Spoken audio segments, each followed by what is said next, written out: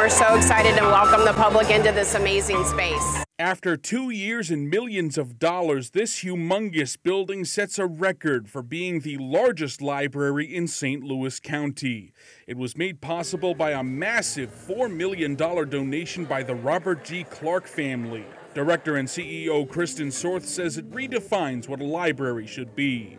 We really wanted to deliver on the promises that we made to the public and to give them a branch that was spectacular with all the things that they wanted in it. Those things include special sections featuring books and games for children and teenagers, featuring a 3D printer and a recording studio. It also has a genealogy center.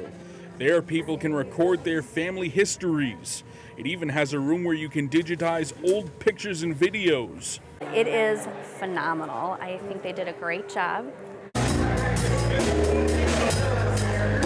Visitors were treated to live music as they perused the two-story library. Some visitors, including Webster Grove's resident Claire Weiss, were impressed. I think that that's good to teach children, that they can come and listen to a story and play, and that can all be connected to reading.